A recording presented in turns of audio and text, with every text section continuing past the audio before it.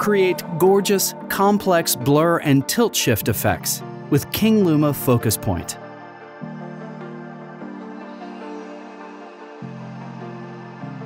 Focus Point was created exclusively for Final Cut Pro X.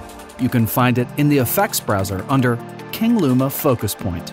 There are 3 effects to choose from that each gives you a unique set of on-screen controls for shaping the focus blur area in different desirable ways.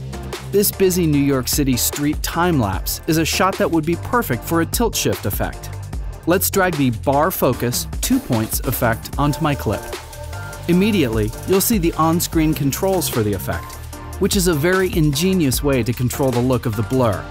I'll move the outer blur points where I'd like them on the screen, in this case to the top and bottom, so our in-focus bar is horizontal.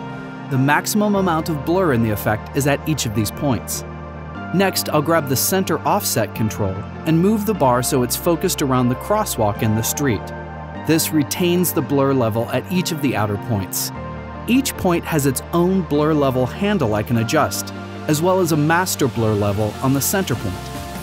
The on-screen controls can get you what you need, but the parameters have lots more customization available. First off, you can choose from different blur effects.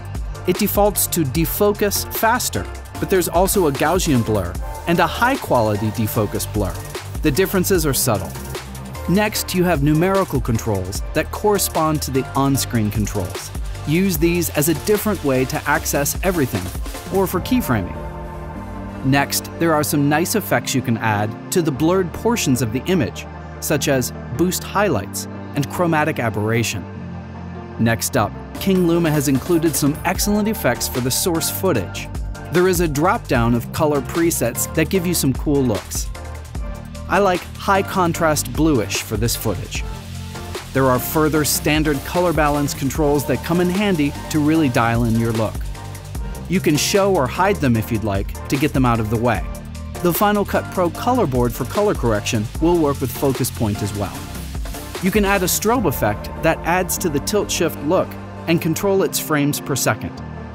Finally, to check your work, there is a before-after compare wipe.